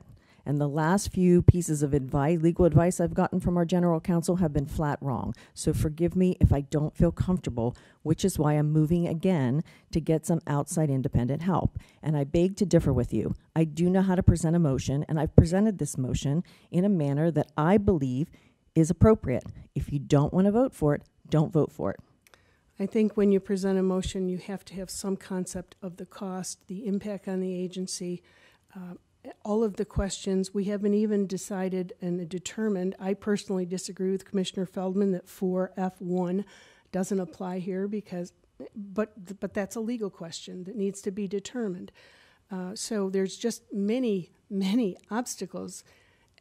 I won't call them obstacles, I'll call them thresholds that we've got to get to before we can make an informed decision. Okay, then let's not waste the time. The motion is in front of us. It's been seconded. Let's vote. I would ask that you would table the motion until we get some of the answers to this question. I'm not opposed to it. I'm not willing to do that. It is a valid motion, seconded on, and it's ripe for vote. I would second the motion to table. Any discussion about tabling the motion, Commissioner Kay? I just want to see clarification. So are we taking the break for an hour and then coming back and then resuming? Is that what the proposal is? That's what a motion to table is. You come back and then you vote. You don't put it off indefinitely. Okay, because if I'm voting to table, it would be a very small temporary table of an hour so that we would come back and we would resume with the hope that we could continue to work out language that would work. That would be my intent. Is there a desire to have staff here at the table to answer questions? Not by me. Commissioner Adler? Yes. Commissioner Kay? If any one commissioner needs to have staff, then I would support that. Commissioner Feldman? I would defer to the rest. Okay. There is a motion to take an adjournment. It is now 11:30. And we will adjourn until 1 p.m. Is that satisfactory for all? The only issue for me, Madam Chair, is just from previous commitments that I have to be out by 2. And so I would request that if we can't start earlier, then if we're not done by 2, then we just reconvene when either tomorrow, or I know Commissioner Adler is not here, then Thursday or whatever works next. That's why I keep coming back to the point. I can see this is like the tip overs. Let's see how long we can drag this out. Either you have a vote for it as presented. I didn't love the things that everybody else presents along the way. If you don't want to vote for it, say you don't want to vote for it and be transparent about it. Well, I guess since no one else is talking, I'll keep talking. But I actually would like to vote for it. I would just like to have a lot more comfort with certain aspects of it. So we've obviously gone back and forth a number of times, and I don't feel like there's that much distance. So at least speaking for myself, if we can get over that final hurdle, I'd be good with it. And I think the time would actually help in that regard. Okay, let's do it. We will adjourn this mid-year decision. I think there's agreement, but Commissioner Adler, I would vote yes. Commissioner Kay, Yes. Commissioner Biocco, Sure. Commissioner Feldman, and I vote yay. The ayes have it, so we will adjourn this meeting until 1 p.m., and then we will have additional discussion.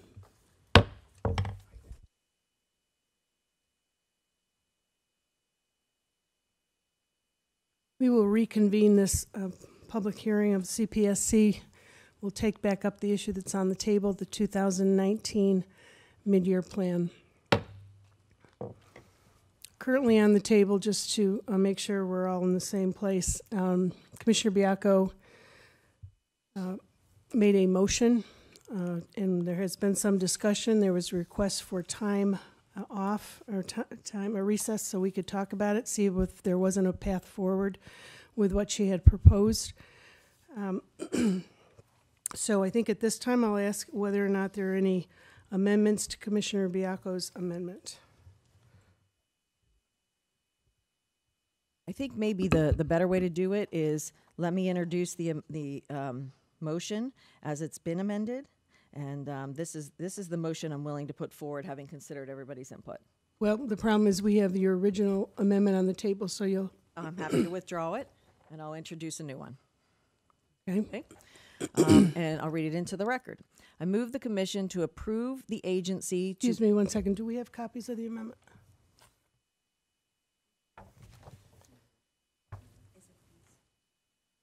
I did it in black line so you can see what I move the commission to approve the agency to work with a detainee from the DOJ, FBI, or I'm sorry, detailee from the DOJ, FBI, or other governmental agency with the appropriate experience and knowledge to assist, inform, and advise the commission on matters pertaining to the clearinghouse breach as described below. Number 1, the detailee shall be approved by the commission and shall start immediately. 2, the detailee shall review and investigate the circumstances that gave rise to the breach and evaluate the steps taken to date by the agency and will take in the future to address the situation. 3, the detailee shall brief the commission on a regular basis as requested by the commission. Any briefing or portion thereof shall be public if deemed necessary by the commission and consistent with all applicable law. The detailee shall notify the commission of any legal interpretations by the Office of the General Counsel that the detailee deems relevant to his or her responsibilities, functions, or recommendations. Consistent with its authority, the commission shall have final say on any legal determinations or interpretations associated with this matter. The detailee shall report his or her initial findings to the commission and advise the commission on any and all recommendations on how to proceed. The detailee shall also advise the commission on how to best address and fully inform those impacted directly or indirectly by the breach. The detailee shall have the full cooperation of the agency staff, the members of the breach response team, and any and all agency's employees who are working on the matter. Is there a second? Second. Thank you, Commissioner Feldman. At this time, then, we will open up from the commissioners any questions that they might have. Commissioner Adler. Thank you very much, Madam Chairman, and I appreciate Commissioner Biacco trying to accommodate some of the concerns that have been raised. I still have a couple of questions about this. First of all, during the prior discussion, you had made the statement that the IG could be removed by the chairman at will, and I think I checked with the IG, and I don't think that's correct. I think, according to the IG, this person can't be fired, the IG can't be fired without 2/3 of the vote of the commission. I bring that up because I don't see anything in your proposal about what would happen in the event that the commission, for whatever reason, decided to remove the detailee.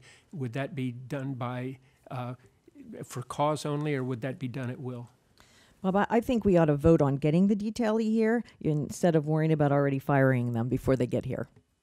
Well, a lot of times you need to plan something before you actually move to implementation. And I'd like to have a clearer idea of what your notion is of what would happen in the event something goes wrong. I mean, in other words, we went to law school learning the dark side of every proposition. And in this case, I'd like to have your opinion about what would happen if the commission were suddenly to decide this person was not doing a job that we expected the person to do.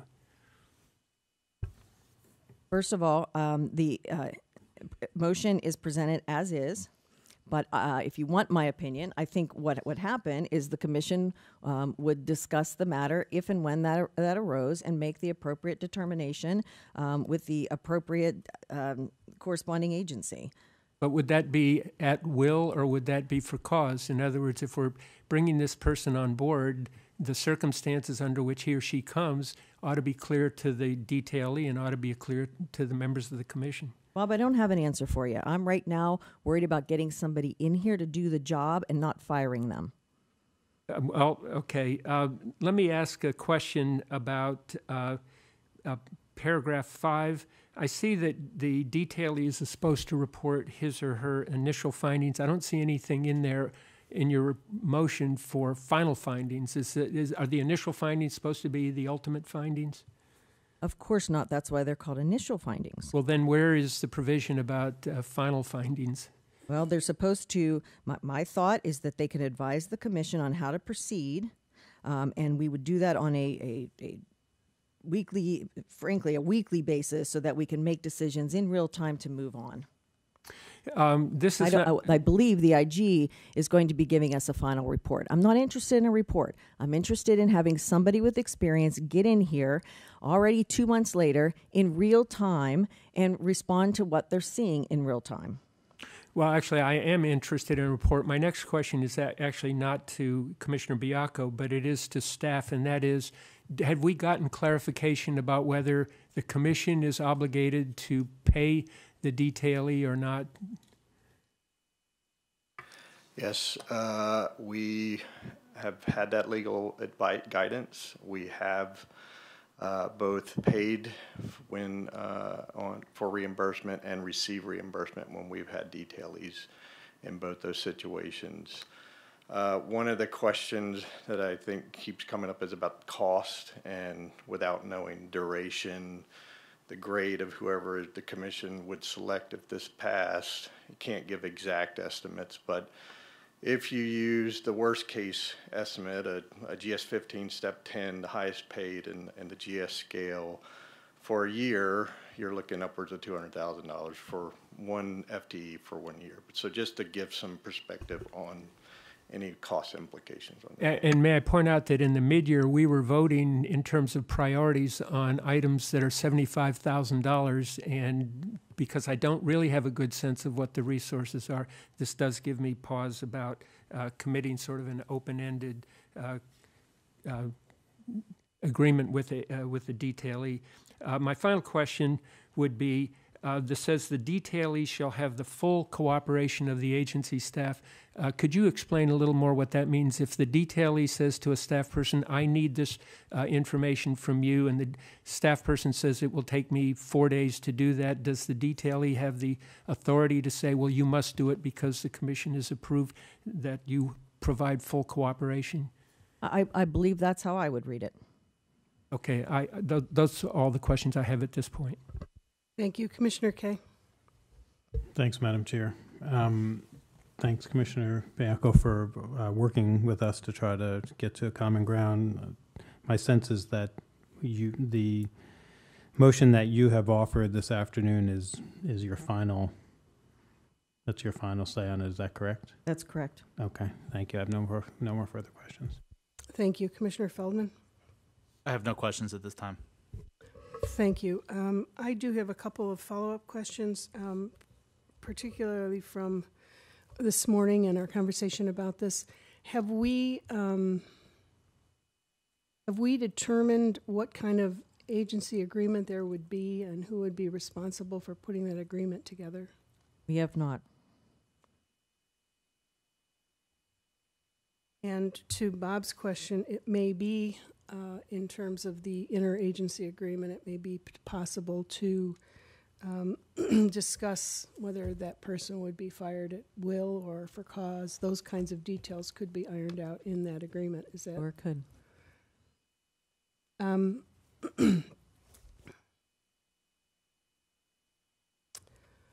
I don't have any other questions. Commissioner Adler?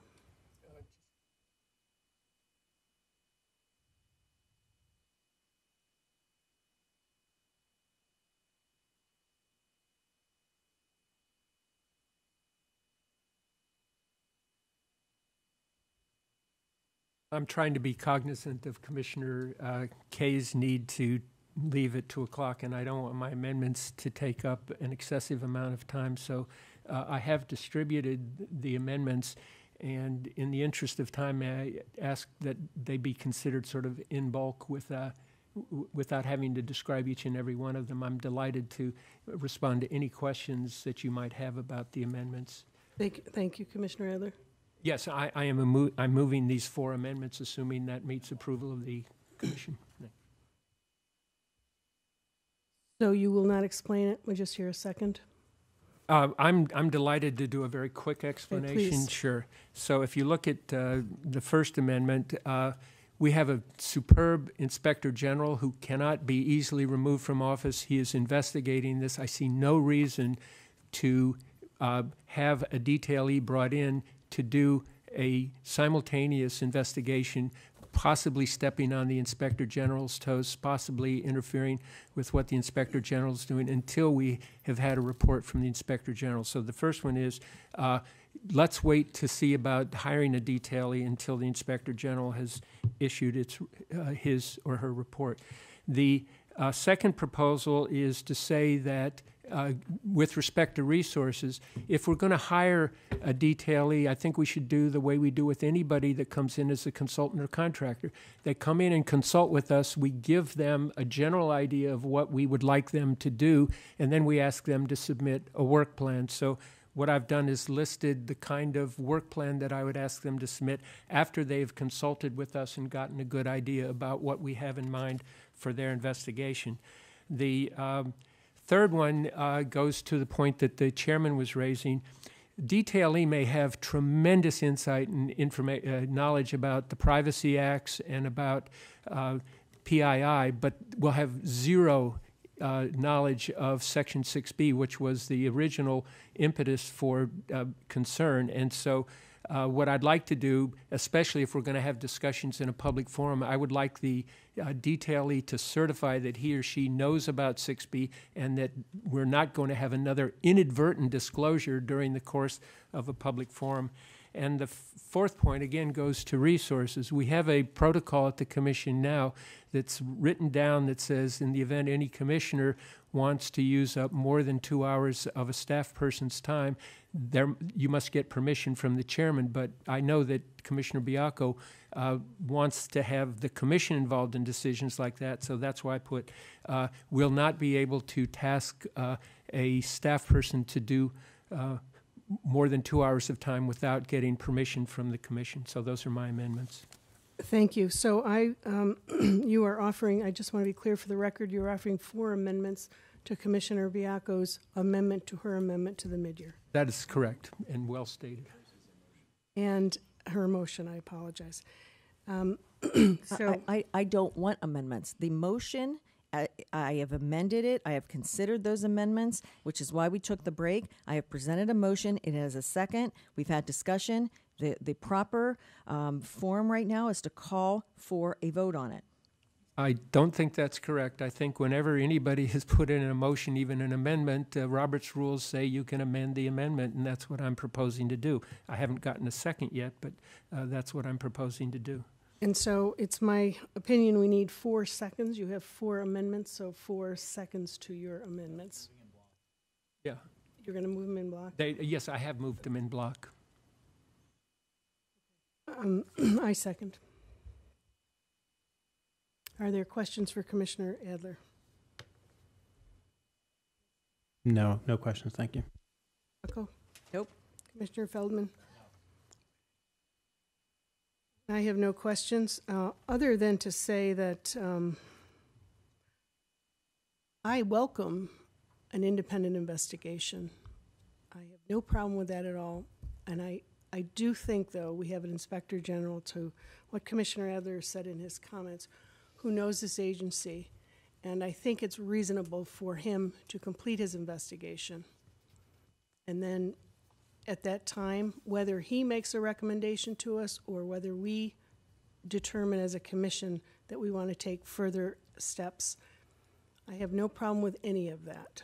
But my concern is that we interfere with the investigation that the Inspector General is doing. And I, unlike some of my colleagues, I have confidence in him that he will do an independent and a thorough investigation of this agency. So I will call the vote for the en banc amendments from Commissioner Adler. I vote aye on all 4 amendments. Commissioner Kay? No. Commissioner Biocco? No. Commissioner Feldman? No. And I vote aye on all 4 amendments. We will now go back to the revised amendment to Commissioner Biocco's amendment that she has presented today. Are there any other questions before we take a vote? I apologize, I keep saying amendment, but it is a motion. I have no more questions, but I just want to say that since I won't get a chance when I vote, that it sounds like we're not going to quite bridge the gap, and I'm disappointed in that, but I do think that you've raised really important issues. Having nothing to do with the Inspector General, because I think he can do a great job. I just think this is a different assignment. It is. And that what has driven my interest in this the whole time are really 2 factors. One is that we don't have a lot of experience with PII breaches, which is a good thing. Nobody really wants to have a lot of experience with that. And so because we don't have a lot of experience, I'm not comfortable that we necessarily nailed it the first time. And I would be more comfortable knowing that we had that kind of review. And I don't think that that's also something that the Inspector General necessarily, one, has a lot of experience with. And even if he does, I don't think it's going to be a quick review. Whereas if we have to correct that, we'll have time to correct it immediately. And so I'm particularly concerned about the people whose PII has been put out there and put at risk. And if there was a different choice that should have been made, I would like to have known that now. And the second aspect, which I've also raised on numerous occasions, is I think it's an egregious error to keep Clearinghouse under FOIA any longer. It shouldn't have been put under FOIA other than the immediate, I get putting it under FOIA right away just as a stop. But I think enough time has passed. We should take it out from under FOIA, and I don't think an Inspector General is going to get to that. And even if he does, again, by the time he gets to it, it'll already be solidified, or people have gotten used to the custom of it being under FOIA. As it's been pointed out, you can't create a new document under FOIA. And so I don't even understand, even if it's under the FOIA office, but it's not being run through FOIA, what that even means. I think it's a big mistake. And this is another area that I would have liked looked at by an independent person in real time to try to address that decision. I think there's other areas where we haven't lined up in our interests, and that is probably why we're not going to come to an agreement, but it's not the last time that we can consider this. If there's a chance to consider in the future, I'm certainly agreeable to do that. Thank you. Commissioner Biocco, do you have any other comments or questions? Not. Commissioner Feldman? No questions at this time. Thank you. Thank you. I will comment on what Commissioner Kay just said, because there's never been an intention that the clearinghouse would remain under the FOIA office. I think that it was done as an interim step to mitigate and to make sure that eyes were being put on, that the appropriate eyes were doing the review. But I think it's important to note that that is not the way it's going to be, and we will determine what the appropriate course is. But I do think it's prudent, very prudent, to wait for the Inspector General to give us his findings of his investigation and make it clear as to what the next step should be and how we should handle the entire situation. Well, on that note, then, I would like to point out that the Inspector General has given us a 2015 and a 2018 recommendation that we did not follow either, that perhaps may have changed the trajectory here. So why we would all think that this new report would be something that everybody's going to follow is beyond me. But that's what I see. If I could just make a point of clarification on that, what was done in 2015, and I don't disagree with you, there were aspects of that report that were not executed and the advice wasn't taken. But what is being done now is an investigation. It's not an audit. And those are two very different models from the IG and what he is trying to accomplish here with the request to investigate the situation. Are there any other questions, comments from the dais? Nope. At this time, then I will call, I apologize, Bob. I'm not sure if this is the appropriate time to discuss the amendment, but it looks like we're about to vote on it, so I do have a couple of comments. First of all, I just hope that in the future, if somebody is going to drop an amendment on us of this magnitude, that we get it well in advance so that we can all think about it and not have to interrupt a meeting to go back and look at it and ponder it. But I also want to make a couple of points. This is a significant breach. I don't think anybody denies that. I think we all share that. But let's also try to put this in context. This is not the crime of the century. This is not Watergate. This is not Russian hacking of our files. This was an innocent mistake made by some well-intentioned staff who have owned up to what they've done that has led to a very quick reaction and an attempt to solve this by the agency that committed enormous resources of this agency that came at a cost of working on projects that relate to safety. And this detailee is just going to add to that drain on our commitment to do work with respect to resources that ought to be better spent doing safety work. This is, to me, and I can't say it any more bluntly than that, this is a direct repudiation of the integrity and capability of our staff that's been brought to bear on this issue. And this is a proposition that I fundamentally reject. I think we have an excellent staff that has worked in extremely efficient and competent manner to address this. It's also implicitly a repudiation of the integrity and capability of our Inspector General. I have tremendous faith in him. I will say that when I was acting chair, I worked closely with him. He is incredibly thorough. He is an incredibly aggressive Inspector General, and I am afraid that this detailee is going to come in and immediately start encroaching and stepping on the legitimate work of the Inspector General, and I find that quite disturbing. This also, to me, less so than when it was first offered, but it still gets us into micromanagement of any investigation the detailee would do. And I just can't help reflecting, Commissioner Kay, that when you were chair, if you'd seen an amendment like this, I suspect your reaction would not have been as supportive as it is now. I certainly appreciate the goodwill and the good faith that this has been brought before the Commission, but I fundamentally, deeply oppose this amendment. Thank you, Commissioner Adler. Commissioner Kay, anything to add? Commissioner Biocco, Commissioner Feldman? I just would echo what my colleague said, and that is it is a repudiation of the Inspector General's office. It is and that concerns me. I think that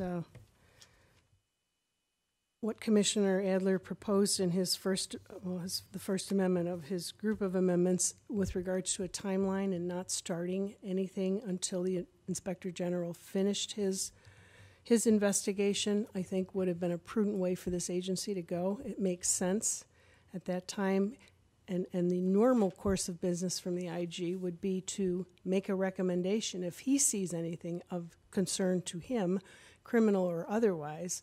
What happens in the normal course is then that investigation would take place, and he would make that referral. And I wonder if we contact Justice and we say to them, we need you to do an investigation, they're going to probably say to us, why isn't your IG doing the investigation? So I think that there's a lot of pieces here but I have confidence in the IG, and I do believe he will provide us with the information we need and make an appropriate recommendation as to whether or not this should be referred or there should be further action on it. Well, let me be clear about something. This is not a repudiation of our IG. In fact, if I recall correctly, I'm the person who informed the IG when our general counsel told us she'd get to him when he got back from vacation. I have been working with our inspector general and find him highly competent and to be an honest guy. This has nothing to do with the inspector general, number one. Number two, I resent the comment that this is a repudiation of our staff, because the chair's office has controlled this commissioner's ability to even talk with staff members. I send a staff member a request to get together, and I'm told either it has to go through Patty Hands, it has to go through the chair's office, and I'll get back to you with your questions once the chair approves it. I have a problem with that. And number three, you can speculate all you want about what the DOJ would say. I actually spoke with them. So I find it interesting that I'm the only commissioner who reached out to look into all the different ways we can do this in the best possible way. I think that is our obligation. And the fact that I am being fought every step of the way speaks highly to me. Commissioner Feldman? Commissioner Adler? Okay. I guess then I have a question, because with regards to, if you were not impugning the IG in his investigation, then why does it say shall review and investigate the circumstances that gave rise to the breach? Because I think there's more than just what the IG is tasked with looking at by your office. Let's call for the vote. I'm done talking. Let's call for the vote. I'll call the vote. Commissioner Adler, how do you vote? No. Commissioner Kay? No. Commissioner Biocco? Yes. And it's Biacco. Commissioner Feldman? Yes. And I vote no. The noes have it. The ayes are 2. The noes are 3. The amendment to the motion from Commissioner Biocco does not pass. Apologize. Okay, we will now vote on, are there any other motions here today at the dais with regards to the 2019 mid-year? At this point, we will now vote on the underlying document, the 2019 mid-year plan, as amended by the motion or the amendments. Commissioner Adler, how do you vote? Aye. Commissioner Kay? Aye. Commissioner Biocco? I have no idea what you're talking about. I thought we've already voted on the mid-year things. No, we voted on a series of amendments, and then we just voted on your motion, or your amendment to your motion. It was a standalone motion, just so we're clear. You need to get Robert's Rules of Orders. Aye. Commissioner Feldman? Aye. And I vote aye. The mid-year is passed as amended. I will now ask my colleagues if they have any closing remarks, or if they will just post their statements on their website. Nothing to say at this time. Commissioner Kay? I'll post later. Thank you. Thank you. Commissioner Biocco? Commissioner Feldman? That concludes this public hearing of the United States Consumer Product Safety Commission. Thank you.